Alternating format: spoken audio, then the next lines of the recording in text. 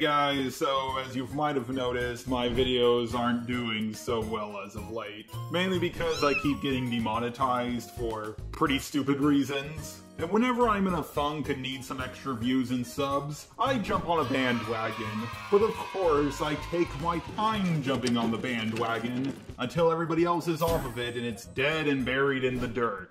And the dead bandwagon I'm jumping on today is the Butch Hartman bandwagon. This is not my first video on Butch Hartman. That would be I Don't Heart Butch Hartman, which I highly recommend you check out before you see this video. A lot of my YouTube friends have talked about Butch Hartman, such as Ellis Mark and Daft Pina. They both did an excellent job and brought a lot of new information to the table, especially Ellis Mark. In fact, I think Ellis Mark might have been the one to start the Butch Hartman bandwagon. But before I talk about Butch Hartman, I need to bring up the elephant in the room. Kuro the artist. Unlike a lot of people talking about the Butch Hartman situation, I'm actually pretty good friends with Kuro. I met him through the whole Ben 10 drama between him and Seth the programmer. Through most of the situation, at least from what I've seen, Kuro was very calm and collective about everything that was going on, and even did what he could to stop some of the hate Seth the programmer was getting.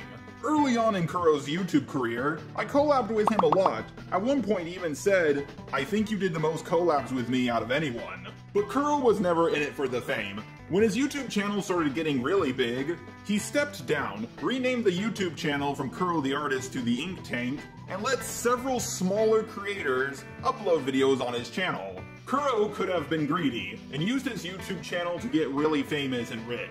But instead, he used it to help people with less subs than him to grow their channels. Kuro is an upstanding member of society, and he has accomplished much in his life, such as making his webcomic 5 years later, and even starting his own small business. I don't want to reveal too much about his personal life, mainly because some people have tried to dox him.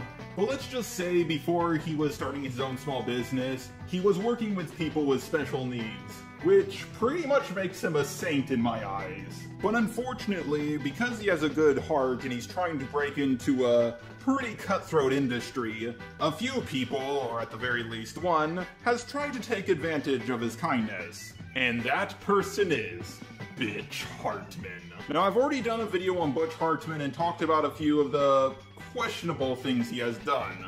I don't want to repeat myself, but luckily for me, he has done a whole bunch of new stupid shit. Now, as some of you know, I grew up in a really Christian family, and one time when I went to a Christian camp, Butch Hartman was there. I had no idea who he was and didn't really care at the time, but the point is, Butch is a Christian. But now he's a lot more of a hardcore Christian. I don't really have a problem with most religions, but when you say things like autism can be healed with the power of prayer, I have a bit of an issue. I'm tired of people trying to heal cancer and other diseases with prayer or healing crystals. If you fall down the stairs and break your thumb, go to the doctor and don't use a freaking amethyst crystal to fix it. One hand at work is better than a million hands in prayer. It's also pretty offensive to say something like autism needs to be cured. There are many famous autistic people in the modern times and throughout history who have helped society a lot, such as Albert Einstein, Steve Jobs, Steven Spielberg, and many others. I even heard some people say that autism might be the next step in human evolution, but that's a video for another time. Butch, I understand you have accomplished a lot in your life, more than most people, and you have a pretty big ego because of it. But a lot of these autists who need to be cured have accomplished more than you. In fact, you're not jealous of them, are you? Now, of course, I'm just joking, but to think autism is something that needs to be cured is pretty ableist. Now, in my last video on Butch Hartman, I did talk about his Oaxis project, and how when he advertised it, he said it would be family friendly, but then later said it would be Christian. But is there any new news about it? Is it out yet? The answer is no. He definitely should have asked for more than $250,000. That amount of money could make a really good cartoon pilot, but not an entire streaming service. And while I do think Oaxis is a really cool name, a combination of Oasis and Axis, at this point I don't think it will ever come out. And even by the off chance it does come out, there are so many streaming services, I guarantee you it will fail in less than a year. Of course, I don't know for sure. As the old saying goes, hindsight is 20/20. Autistic people are not the only group that Butch Hartman has said questionable things about. He has said some very odd things about introverted people. If you're an introvert, it's a very selfish thing to be, and here's why.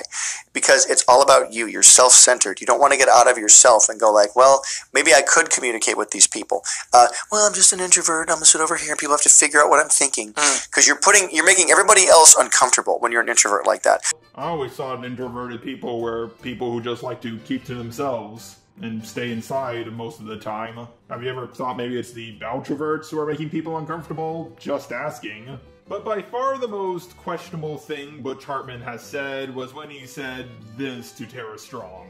But Tara was not the original Timmy Turner. The original actress was Mary Kay Bergman, who sadly passed away. But she was such a sweet, sweet lady. Sweet lady. She also did a bunch of voices on South Park when that first started. Yeah. She was the mom on South Park. No, she had a very prolific career. She was awesome.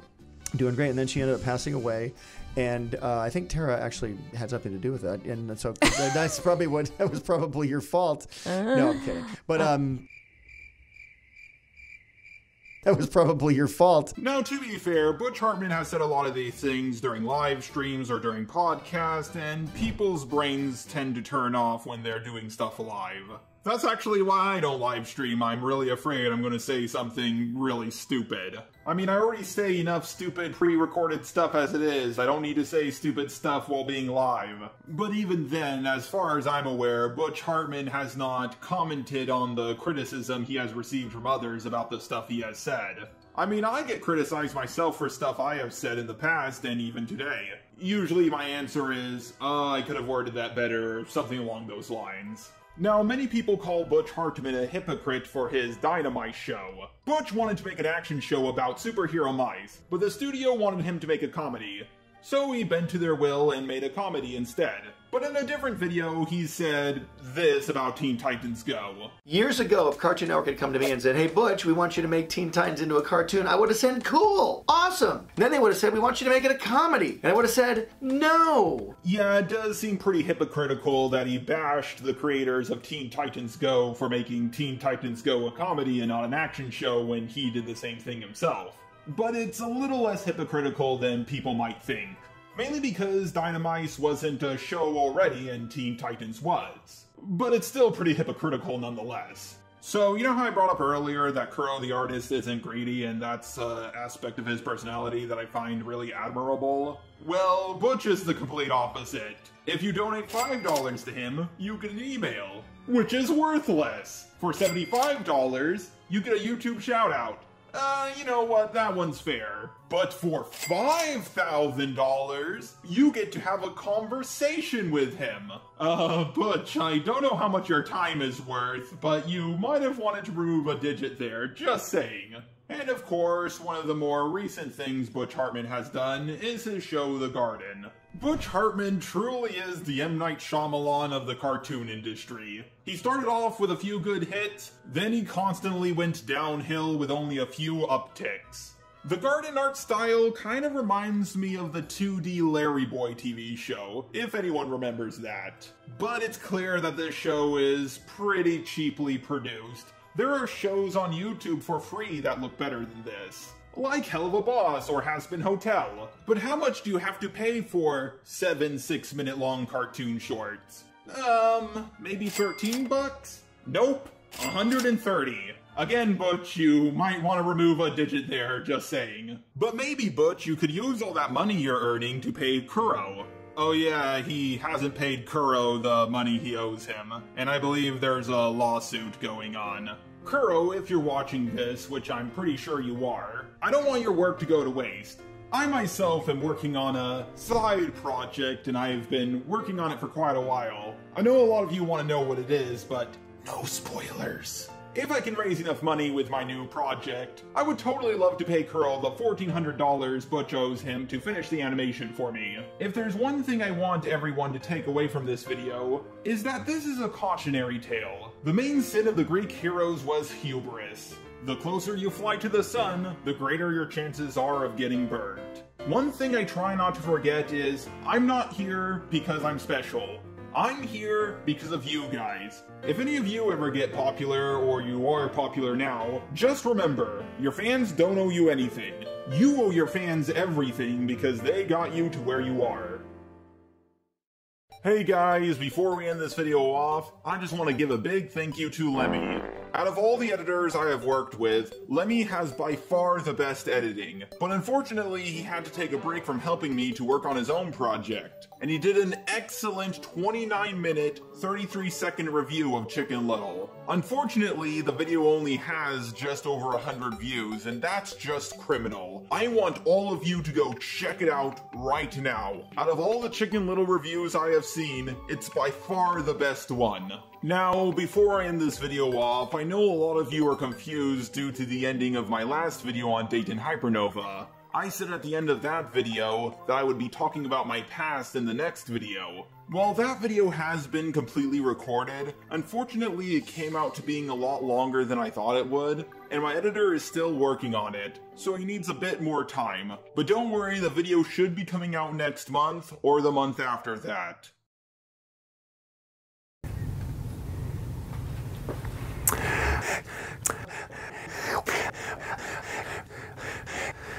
Over here real quick, I want to show you guys some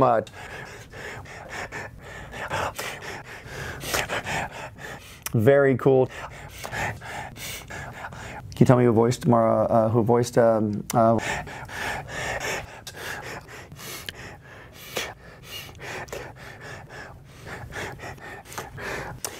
Is Danny Phantom ever going to come back?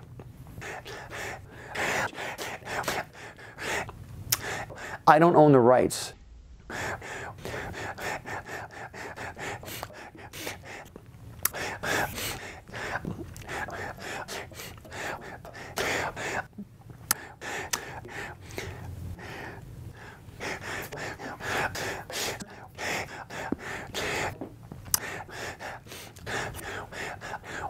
Epic.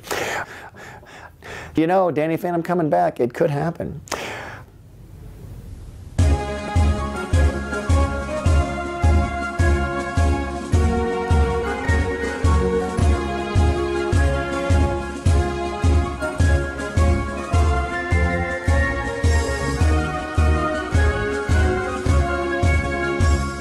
My eyes have seen the glory of the cleansing of YouTube, debunking SJWs and feminazis too. We criticize reactionists in hopes they get the boot.